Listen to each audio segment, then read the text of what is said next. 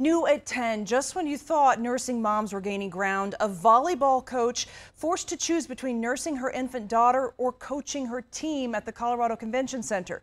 Denver 7's Lance Hernandez has the fallout. I feel like the message they're sending to these girls is you can't be a mom, and you can't, we don't get to be a mom, a coach.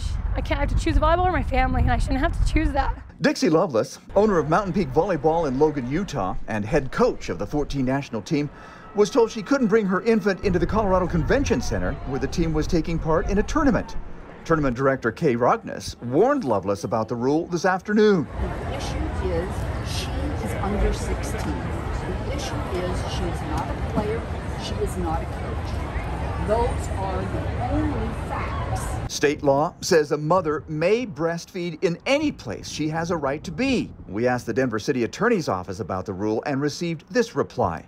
We have no reason to believe there has been a violation of any city ordinance. This is a private event.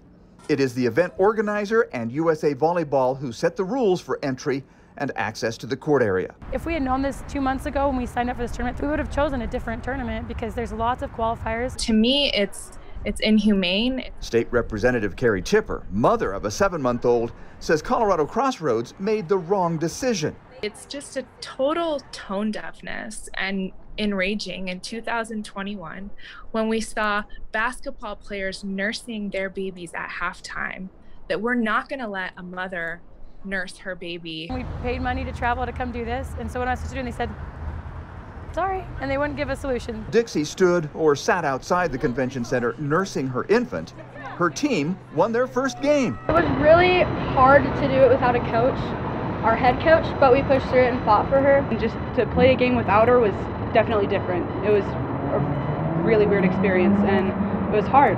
The coach says she's trying to be a role model to every girl at the tournament. I want them to know you can do both. You don't have to just, oh, I have a kid and now I can't do anything. I have to just be a mom. I'm not allowed to go and do other things that other people that are not nursing or do not have kids are allowed to do. Lance Hernandez, Denver 7. USA Volleyball reacting with this statement tonight. The organization says, quote, Colorado Crossroads is not operated or controlled by USA Volleyball, and its jurisdiction over the event is limited.